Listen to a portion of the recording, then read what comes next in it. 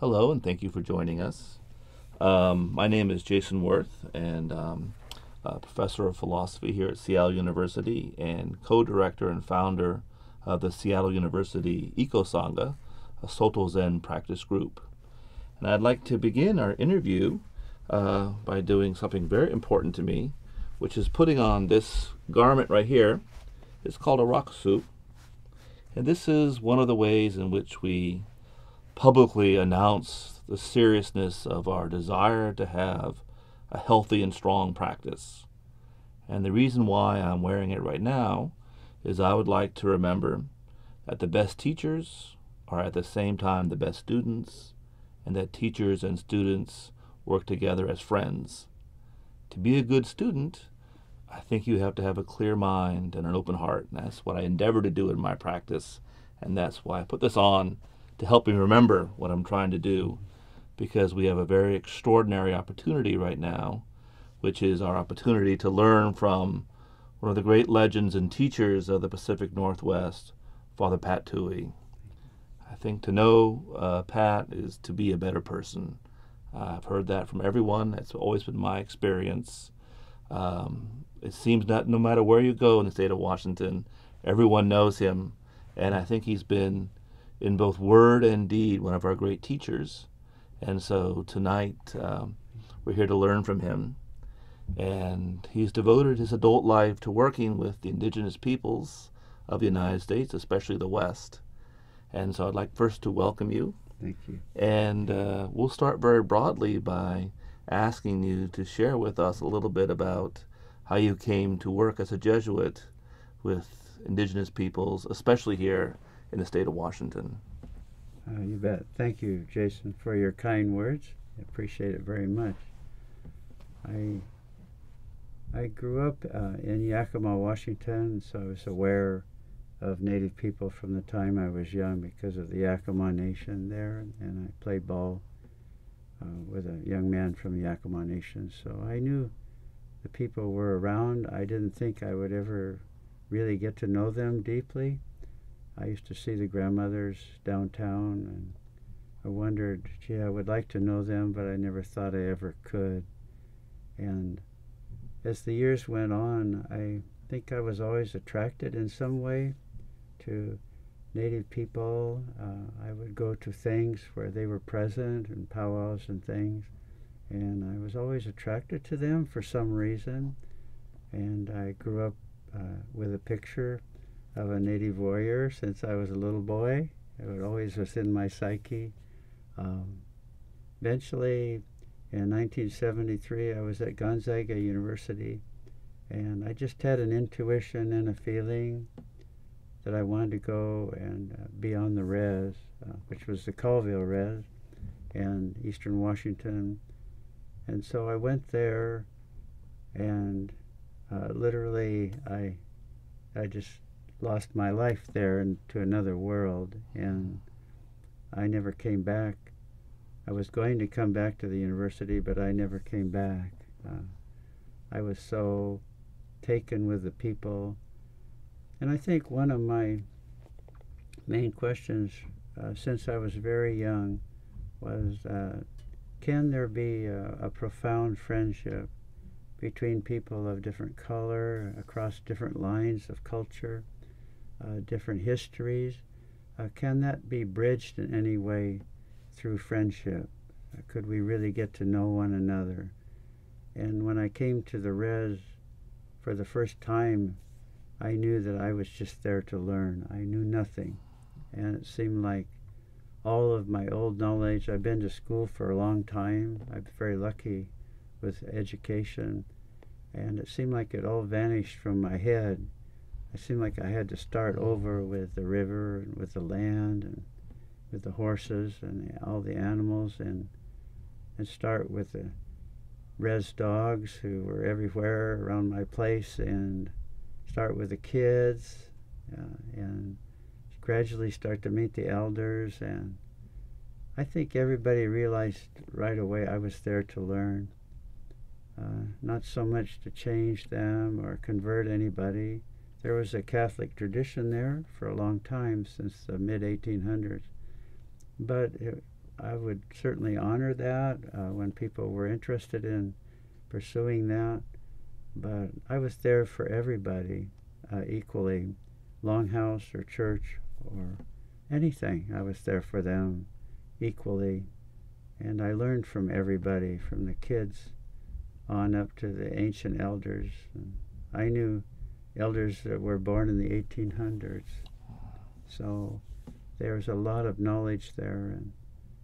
And I was enjoyed my time in church, and then I would go to other churches. And a thing I enjoyed especially much when I was living in Nispelem is going to the Longhouse.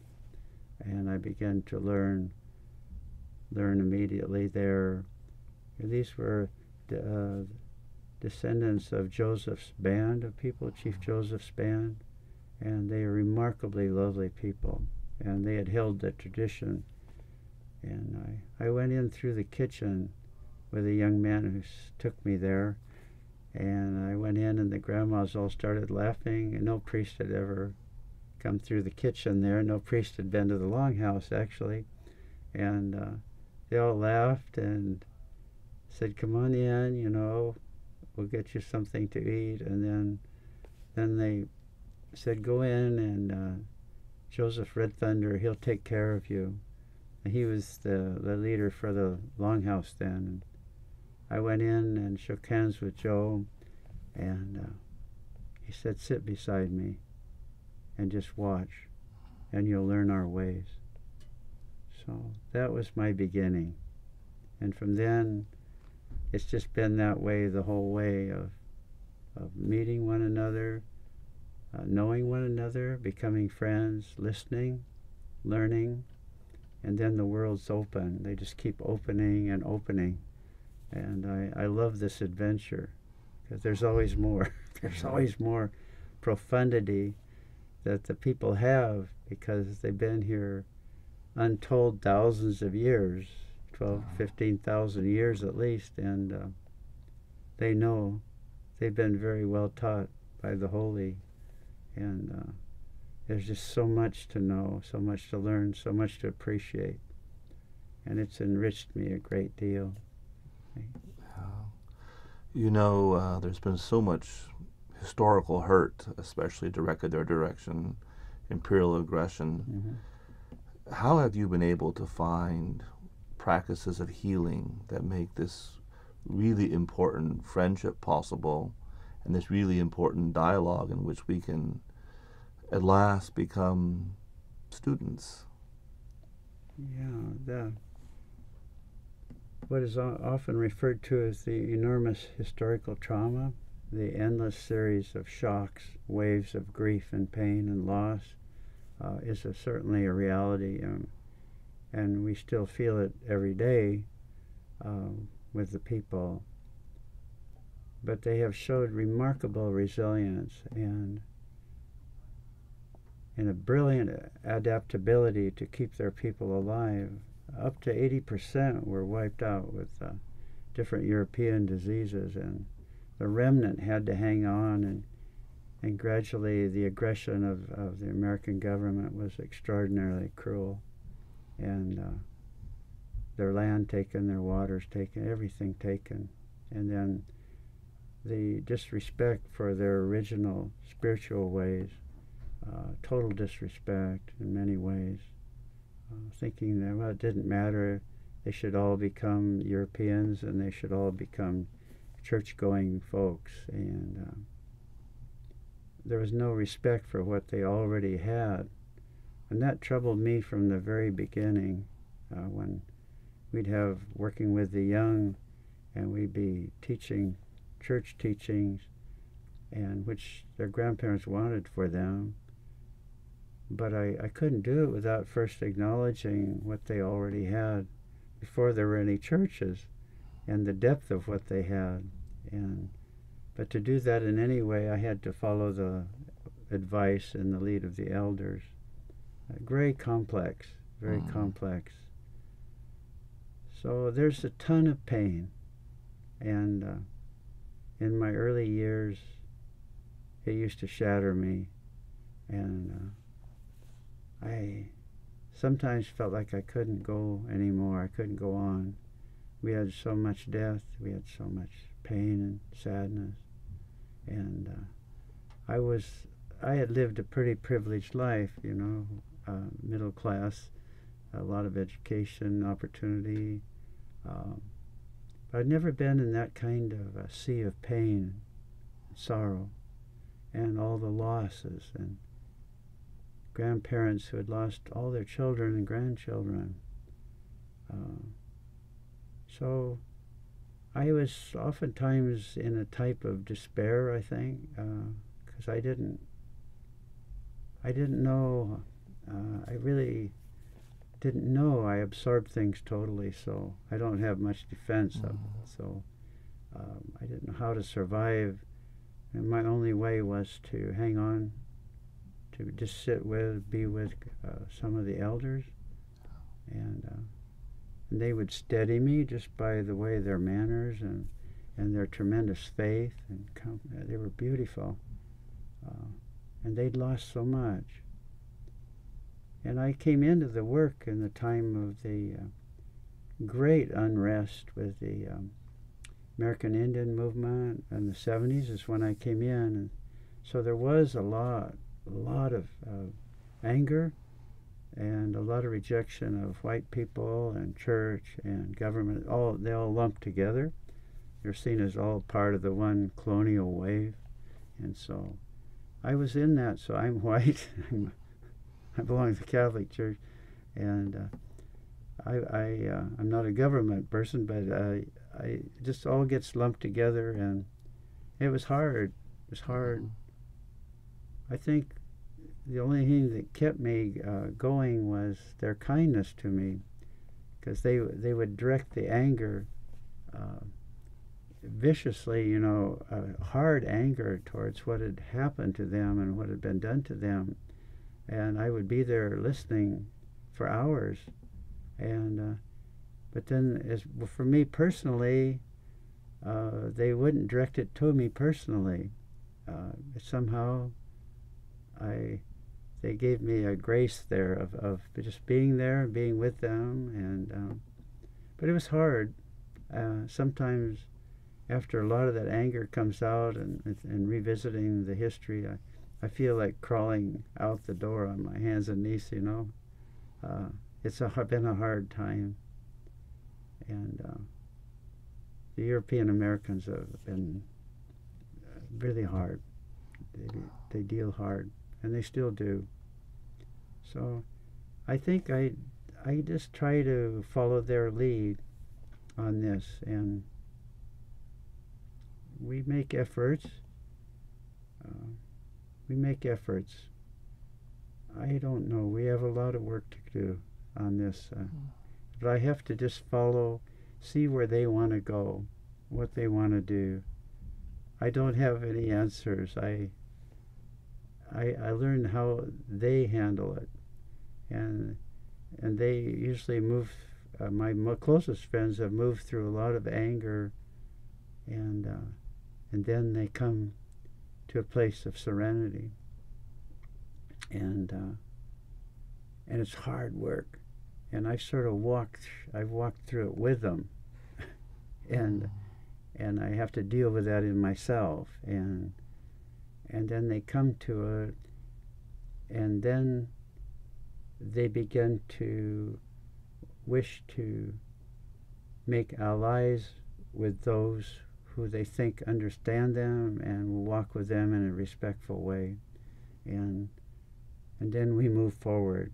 So I find that, especially today, we've come a long ways in building bridges and friendships of trust, because the history has been so cruel, and people can't trust easily because history has betrayed them, any trust they had in the government and the churches too. So yeah, it's just slow, and I have to see what they want to do to heal, and then I just try to go with them, and I need to be healed myself with them.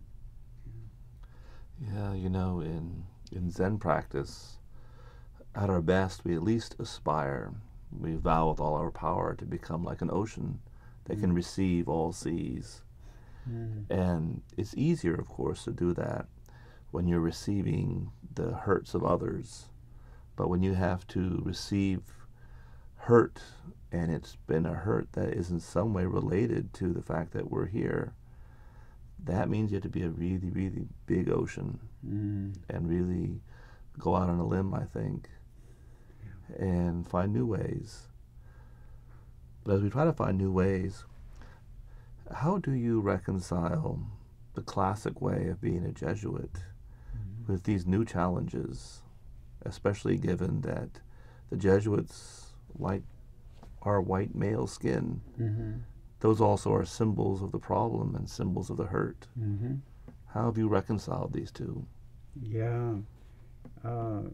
We've definitely been, in the Northwest, we've been since 1840s with the people. So we're in 175 years together. And we've been friend and we've been foe. Not deliberately foe, but definitely we've been foe at times to their cultural ways, through the way we took them to boarding schools and would try to erase their culture. And that was also an enormous government plan, which somehow we became connected to. I think in the early days, in the 40s, 1840s, 50s, 60s, 70s, the Jesuits were, they were more open, I think, to just traveling with the people, being with the people. But they also had this feeling that without education, that people would fall prey easily to the enormous immigrant population that was just falling over the Northwest in massive waves. So that education was seen as a way to adapt and cope with what was coming. And the Jesuits wanted to engage in that. And their first idea was to be a buffer between the American colonial powers and using education as a tool. But everything moved too quickly, and a lot of those dreams just fell by the wayside because there were so many things happening, like the Dawes Act, which took away the small reservations. They've been reducing their reservations just steadily, and they finally ended up with something, and then they opened up the Allotment Act, and so they gave little allotments to Maine families, and they opened the rest of the rest to non-Indians. And most of my elders and teachers said, that's killed us. That really hurt us. That really hurt us. And so we were, and the Jesuits were we had wars. There was hard conflicts with the United States cavalry, and the Jesuits were here. We were right in it, and they tried to be brokers of peace in the midst of horrific conflict and betrayal. So I've looked at it like a marriage. We've been with the people because they've allowed us to be with them, and we like to be with them. But it's like a marriage. It has its rough spots, and then it has its joyful spots. And sometimes we got it right, and sometimes we didn't get it right at all. But what I found in the people is that they embrace us. Even when we get it wrong, they still embrace us with their hearts because they know we're trying. And that's the way they've treated me, that I've made 1,000 mistakes and I've hurt people, and still I can't believe how they have always kept hanging on to me and holding me in their hearts and minds. And it's beyond my comprehension, because I know I've really messed up so many ways, and yet they keep holding me. And I think it's because they know my heart. In my heart, I really love them, and I want to live with them and be with them, and I want to learn the life way, and live the life way. And they know I make mistakes, but they can hold that somehow. Yeah. Do you ever find resistance to the conflict between the indigenous lifeways and what people would expect from a Jesuit? Yeah, that's a good question. This has been, these are questions I've asked myself for 42 years. Is how do we make our way and together? And now it's more clear to me, at least a little bit, that I think in the early years there was an attitude like, leave the old lifeways. They're no longer useful to you. The world has changed, and the world had changed, and their whole relationship to their land, everything had been interrupted, and so their language, everything, and so leave that and just become good Catholics, you know, and but the people resisted that, and today I give thanks every day they did, and they still resist that because they know deep down that they have a sacred lifeway that's been passed down to them for thousands of years, and they had to take it underground and to hold on to it, because if they tried to practice openly, they'd be persecuted by the churches and by the government. And there's some really funny stories about that. But I remember the old timers when I used to live in Inchelium, the Colville Res. They'd talk about that. They'd be up all night at a winter dance and working with spiritual medicine. And it's beautiful. I love winter dance. I love being in there. And then the next morning they'd be up all night anyway, so some of them would go to Mass. They'd walk down and go to Mass. But they'd never tell the priest, you know, that they'd been all night at a winter dance. And because they knew he wouldn't grasp that. He wouldn't see that was necessary. That's what's the changes, I think. He didn't know that was necessary, but that is necessary. Because it's like, they're who they are, deep down, the deepest of themselves, who they are, to be able to practice their spiritual lifeways. And then they can still relate, if they want to, with Catholic lifeways. But the last 50 years has been a remarkable reaffirmation and reclamation of the original lifeways. And I just happened to start when that was just gaining momentum. And so I wanted to be with my friends as they made that effort, and it's still going on. And the other day I was up at Lummi, and we were celebrating a victory. For the Lummi had won a great victory for all of us when they got the Army Corps to recognize their treaty rights and not to harm their fishing waters and not to let the trains of coal come in and create this horrific coal port and pollute the waters and then take it overseas, and then it comes back as smoke and pollutes their fishing. Everything polluted. So they won. They won. And I went up to the gathering. I wanted to be there so bad. And it was so ecstatic. It was so ecstatic because they were able to protect their lands and their waters. And their all the ceremonies, there's so much were done by the young, the warrior dances and songs, and the elders of fiery speeches. And the joy, it was like, now I said to myself, now I can die and go to heaven, because their lifeway is totally alive. Their lifeway is totally alive. And they were so exuberant, and so respectful at the same time, which is their culture. Because the Army Corps representative, a colonel, was there, and they stood him up several times as speakers, and they honored him. They said, "You stood up for us, and we honor you," and they blanket him. But it was all within the context of what they carry, as my friends say. They carried this beautiful lifeway, and it was just the power of it, the power of it. And I said, now I can go to heaven. No, we can go to heaven. But I'm convinced that that is central to the people's ongoing joy and power and serenity, is the strength, the reaffirmation and the living of their life way. Yeah. And I think we all owe a huge debt of gratitude to the Lummi people and for indigenous people more broadly. Yeah. They really have been fighting the good fight for all of us. And I wonder if, in part, their teaching is the following. We think we live here, and therefore we don't want to mess up our house, but it's our surroundings, and maybe our surroundings should be nice and clean. But the indigenous perspective is not that they live here, they are here.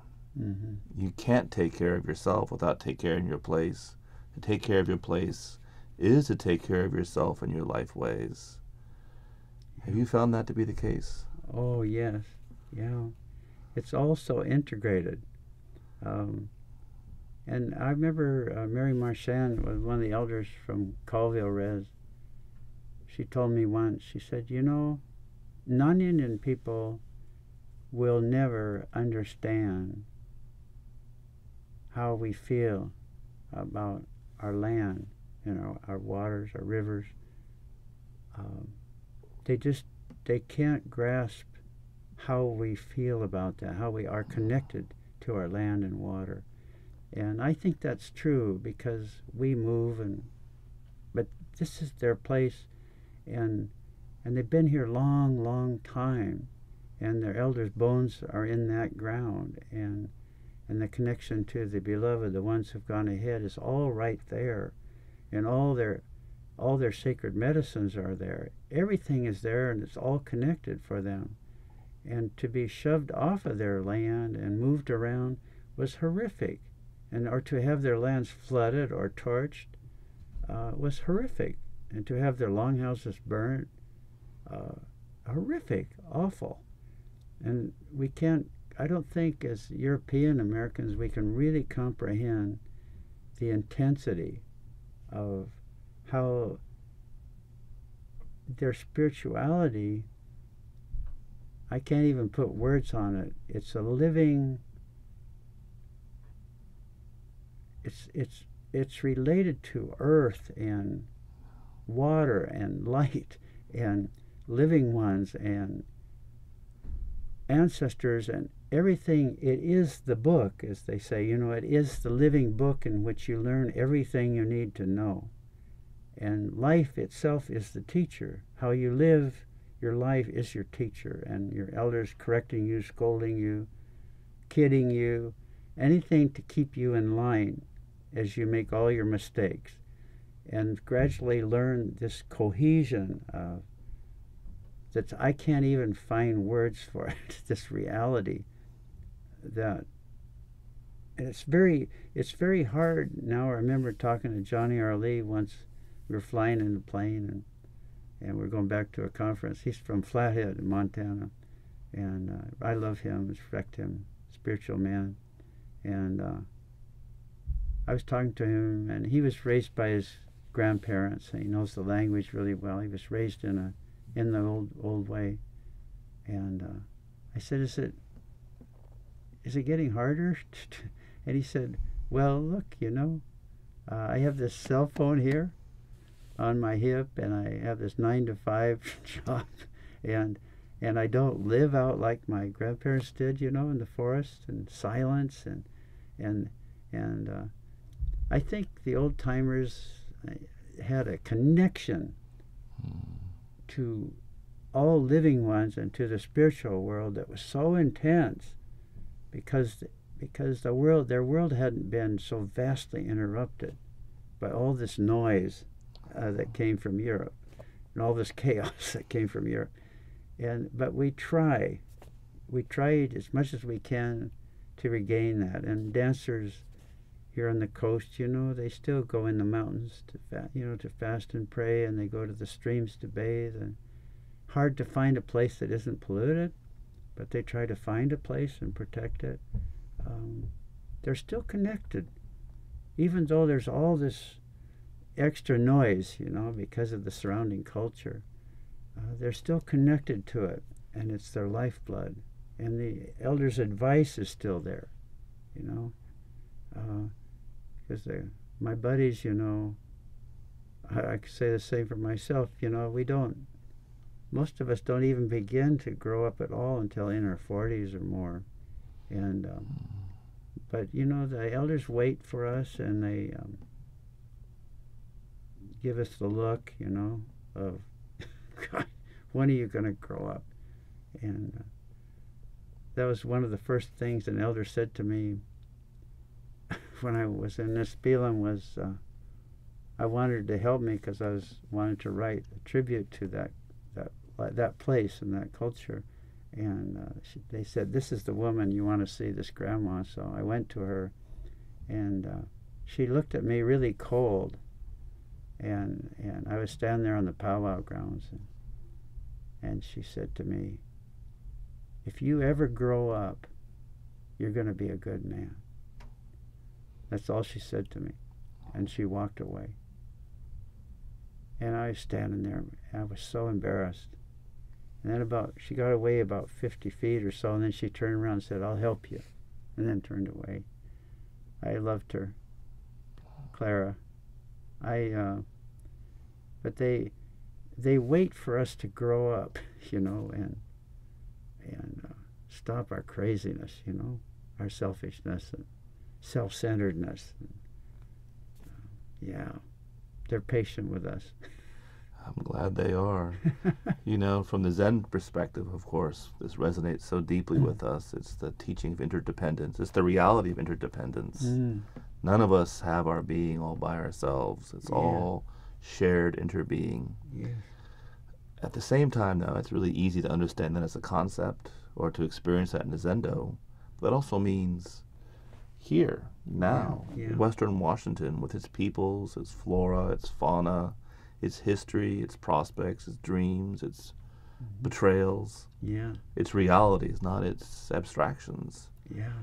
That's hard because, you know, it is also true we're wrecking the place.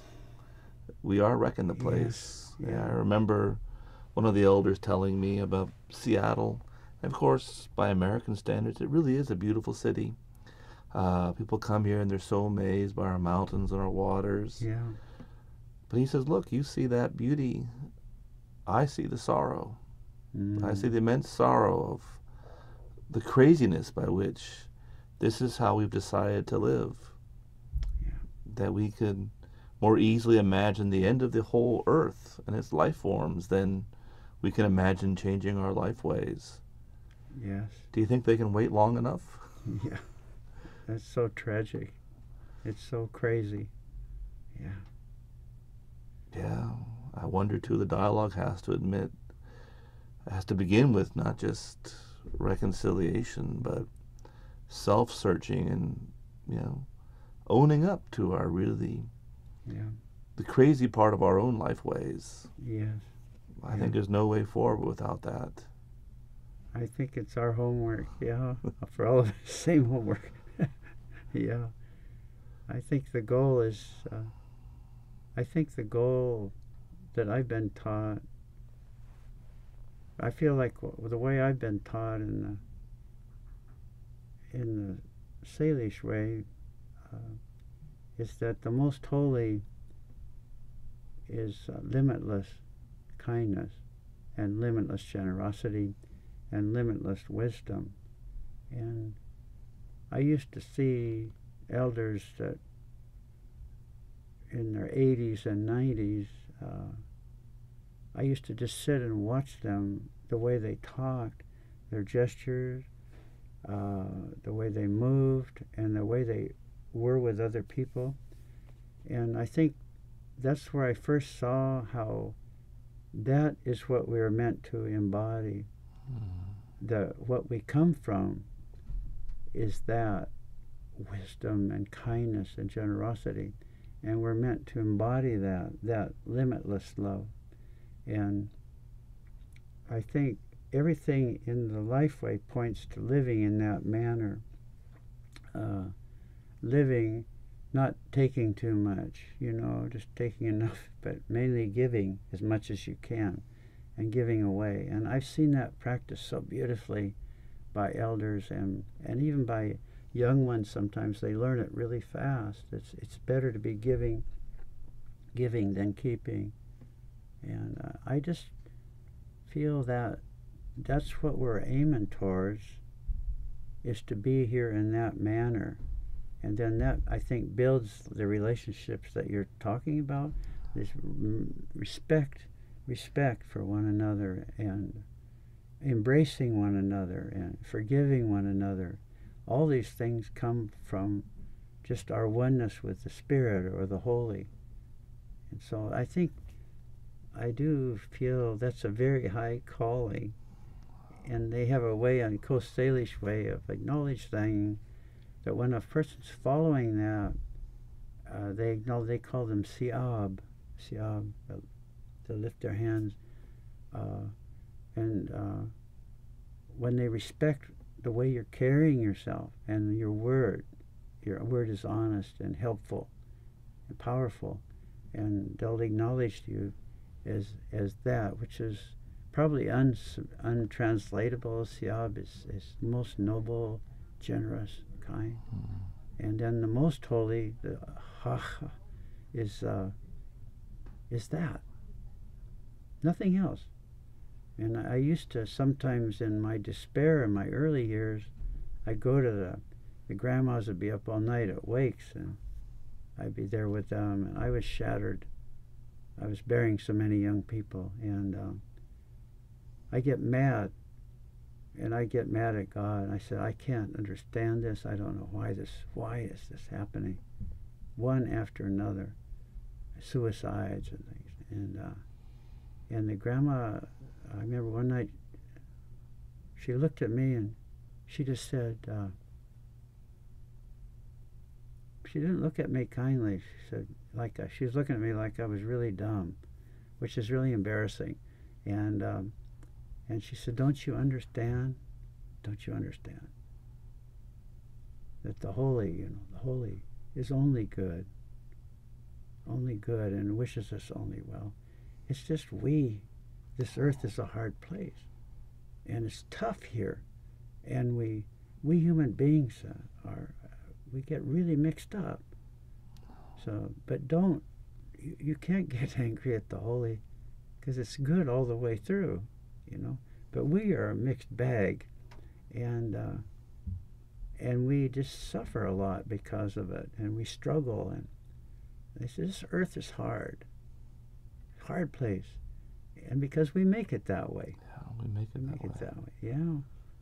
And the beloved, the ones who've gone ahead, they pity us because they've been through it, and here we're doing it again, and they pity us, and they want to take us, to be with them, because it's so difficult here.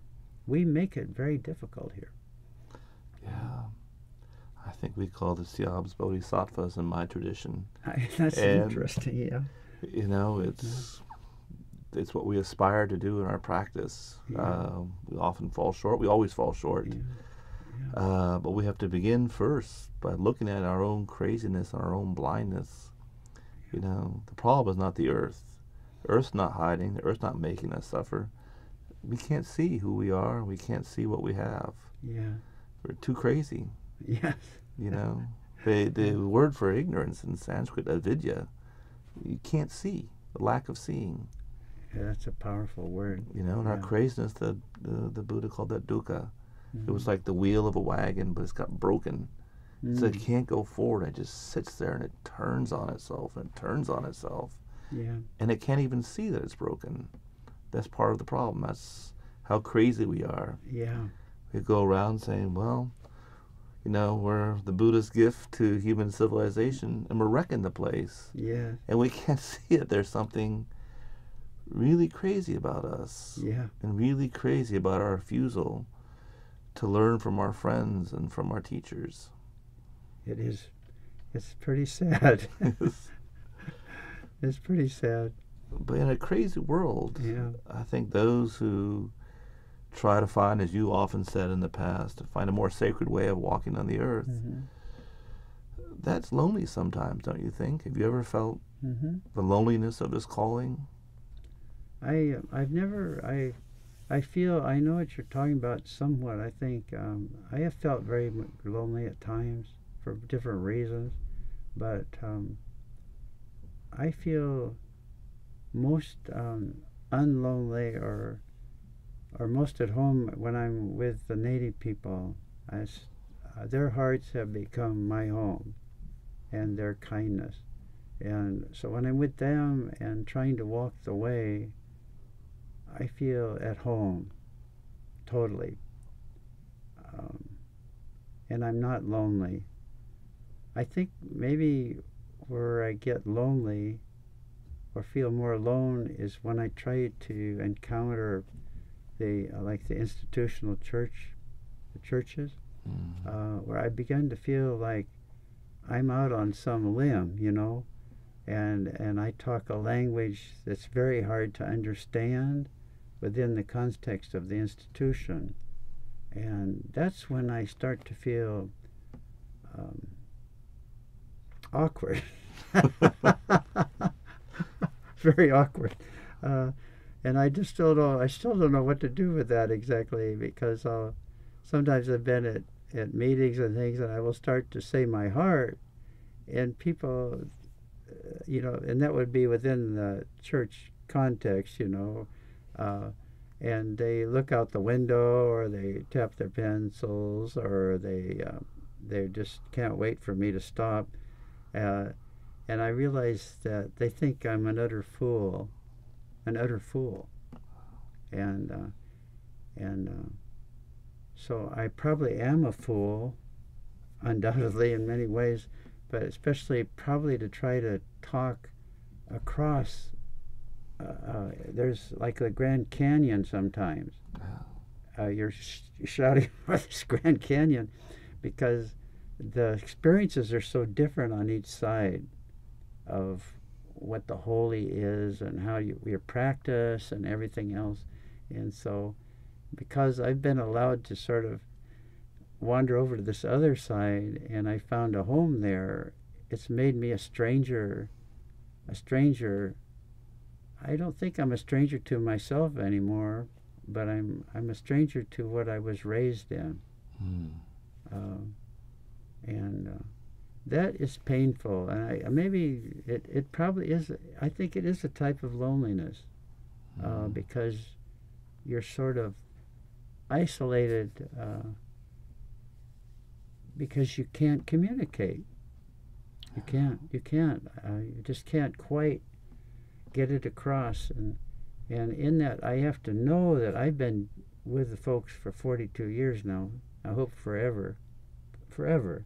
And so I've had so much time and experience with them, and so much teaching been entrusted to me. And all my friends say, you're so fortunate, because my native friends say, you're so fortunate because you've had such great teachers. And I know that, and I want to cry when I say that. But that's a whole world that I can't even begin to say to the surrounding culture, because they don't even know the people are here.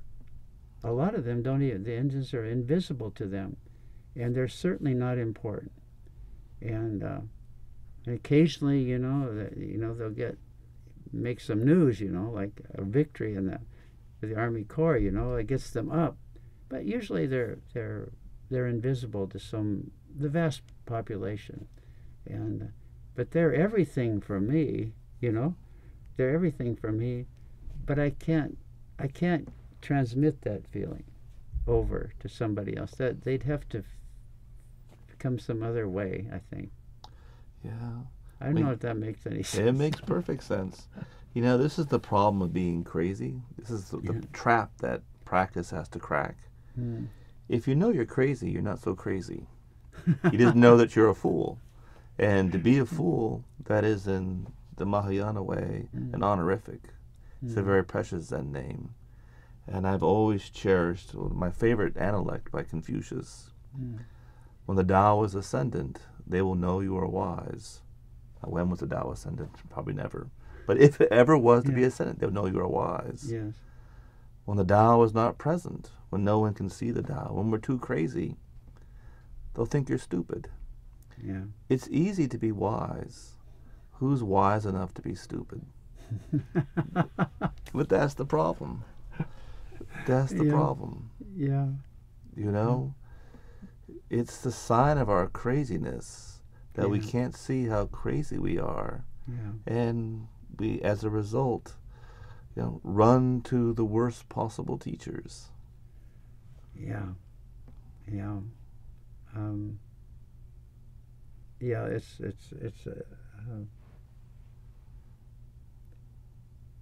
All I can say is, I guess I can only say I'm very fortunate myself that I've had so many that never gave up on me. So many friends and so many teachers, and since I've been with Native people, they've never given up on me. And I wish everybody had that. And grabbing you, just, you're starting to run off a cliff, grabbing you. Or if you fall off the cliff, going down and picking you up and bringing you back up again. So I've had that, and I've also had it with my Jesuit mentors, my spiritual, call them spiritual fathers. They picked me up and put me together because they knew I was moving in two whole different realities all the time, and they knew, they had a sense. They didn't know that themselves, but they knew it was a challenge, and so they'd always were sympathetic to me. But those are the ones who really knew my heart. That's not a very long list. Yes. Because most they're so busy in their worlds of interest, and I respect them. It's fine, because Jesuits are in everything. Scientists, artists, literature, everything. It's our way, and they're really intense, and I enjoy that. I was just given a gift. I just feel like Jesus had that story of the man who found a treasure in the field, that nobody had ever noticed, or the pearl of great price. And I feel that way. I've been allowed to be with the people and to find this incredible wealth of beauty and strength and meaning and friendship, deep, profound friendship and love. And I don't feel worthy of it. I never will. It's just been given to me. And my only pain is, my greatest pain is I can't share it. I can with the people because we're all trying to walk it. My closest friends, and we're all just trying to walk this life way, Chusada, Shalangan, and we're just trying to walk it together. But I can't share it outside of that. It falls. It just seems to fall because it's so subtle and so simple. It's so simple and subtle that I think that was the problem that the colonial people had. They didn't know what the people had because it's so refined what they have. I mean, a life based on generosity and sharing, when you and nonviolent, and it's just, what is that? So that just became a sign of weakness to the colonial. We'll take everything. And because the people are just, they were doing a whole different life way. In the Northwest, it's remarkable the way the peoples were with each other. Remarkable. It's all there. And then this tidal wave of development and greed, this greed and domination and entitlement and all these things just swept over them. But they held on. They hang on. They hang on. They hung on. They're here. They're still here. Yeah. Like Stephen Point always says that. He's from British Columbia. magnificent person. You know, he says, I asked him once, you know, when you go places, well, I mean, when I travel around a bit and talk with non-Indians, you know, and he says, what would be good to say? He said, just keep telling them we're here. Well, we're here. thank the Buddha they're here. Yeah. You know, I always take some consolation from a line of the Tao Te Ching, you know, that what first appears to be strong, so domination, holding your place, insisting upon yourself, is in the end shown to be weak. And what is first appears weak, water, flexibility, generosity, water is always the generosity and compassion element, is in the long run shown to be strong. Wow. But you have to have, and I hear this a lot in indigenous people too, their capacity to have the long view.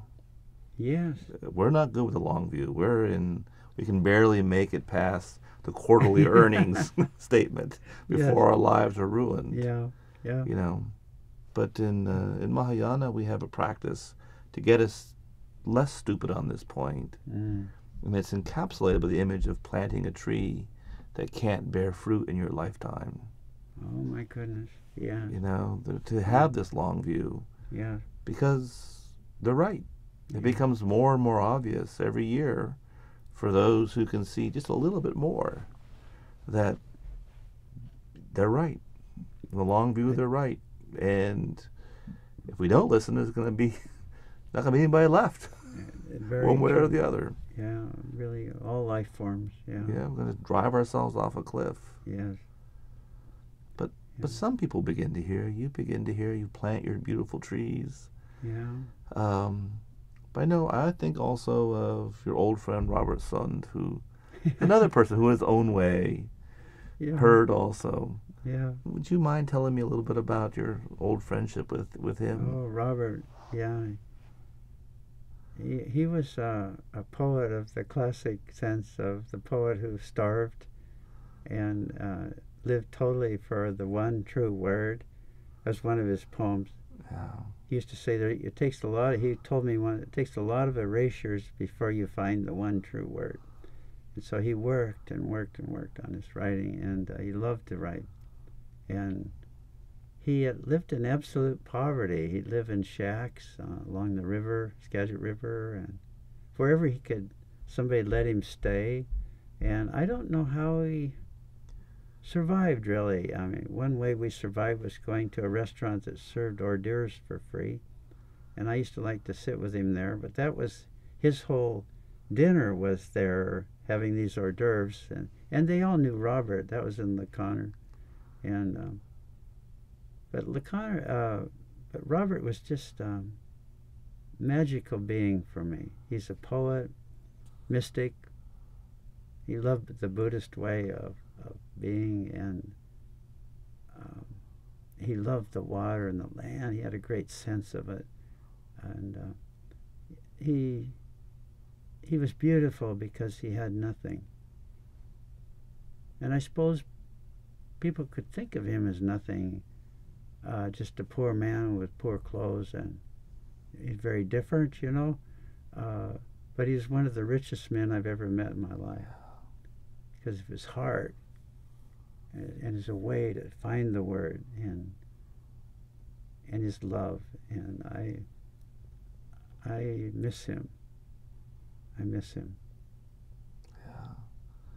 Yeah, he often struck me as really embodying the spirit of a cold mountain, or in Japan of a ryokan, who gave up everything that he owned and just did his poetry and lived in squalor, but was extremely rich, and still somehow as such teaching us beautiful with his very way of being. Yeah. But he was also the one who insisted that you and I, we live not in the state of Washington, we live in East River country. Yes, right. He knew that. Yes. I think that's one of his great contributions, and another way in which he really could hear our teachers were speaking about tonight. Oh, definitely. I appreciated that totally. This unique place between these two mountain ranges and the ocean, the rivers, and he had a great sense of how totally beautiful and unique this place is. Yeah, as who we are. Yeah. Well, in conclusion, since you have so many things that you feel you can't get out to teach, would you be able to leave us with just a couple of very precious things that you've learned? And maybe the audience won't get it. Maybe they will. Maybe they'll get it 20 years from now when someone unearths our little recording and finally gets it. But just one or two teachings to conclude our precious time together. Well, thank you.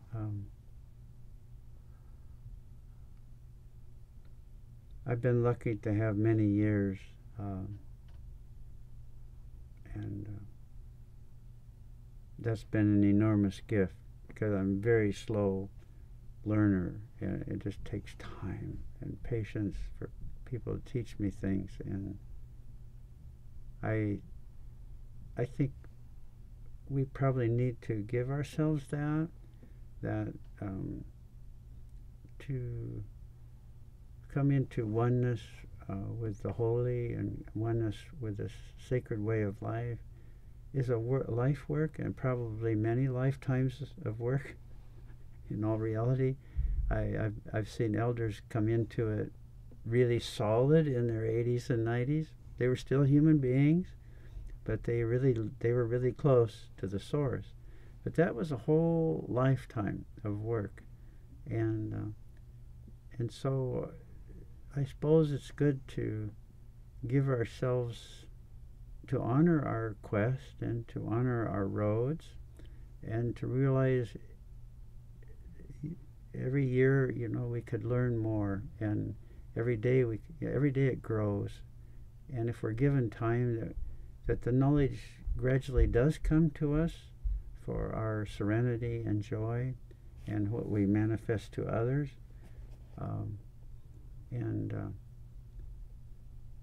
I think of Robert Joe, who was one of my beloved friends, chairman of the Swinomish, really a spiritual man. But I went into him on my 50th birthday, and then he said, well, 50's nothing. You still don't know anything when you're 50. And then I went in on my 60th birthday, and he said, you still don't know anything when you're in 60s.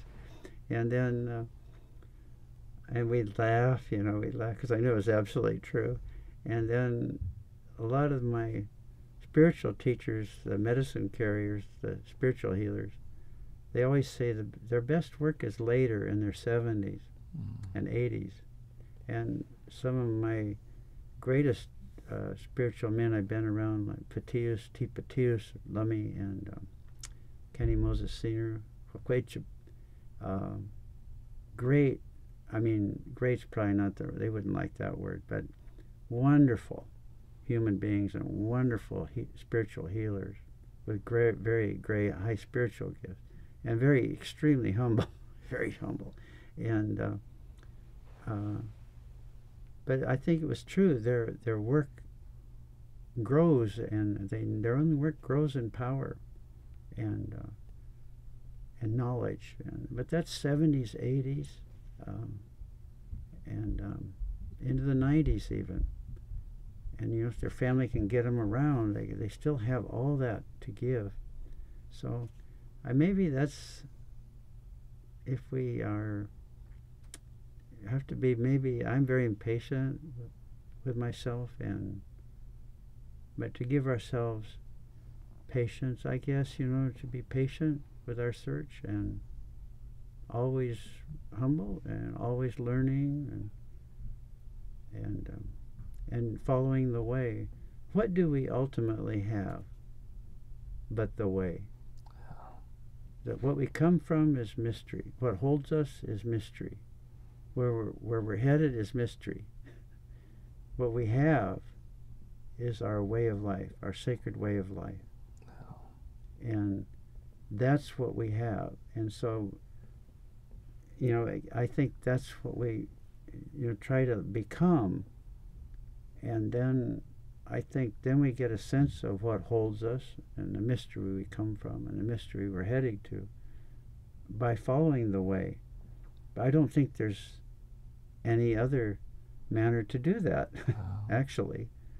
And so we're lucky if we have teachers who say, this is a good way, and then you will feel it. Say, this seems right to me. I'd like to follow this. And then we try it, and we fall off the trail, and we get up, and then we dust off. You keep going, you fall off again, or you get distracted, but they pull you back, and so you keep going on it. And I feel like the way ultimately opens into light. The union that we anguish for, the union we want with all living ones and with the holy. But then I think it leads us that way. Yeah. That's a really beautiful teaching. My great mentor Dogen from the 13th century speaks of Bendoa, wholehearted negotiation of the way. That is practice. That has also been your beautiful practice, and you've been an extremely important teacher to us all. And I think as the months and years go by, I think we'll continue to realize how fortunate we are and how much hard work we have to do to receive the gift that you've given us with your teachings, your word, your very way of being. So thank you. I really appreciate it. I anything that's good in me, I can't attribute to myself, but I feel it's the goodness that's been entrusted to me by people who have loved me and the holy that's loved me. Yeah. Shinran's got a beautiful line about the pure land. It's really hard to get to, even for bad people. People forget about it. You think you're good at this. Oh my goodness. There's no hope for us. Yeah. Oh my goodness. So, thank you so much. Well, I appreciate it, Jason. Thank you. Thank you. Thank you, Pat. I appreciate your kindness. Thank you.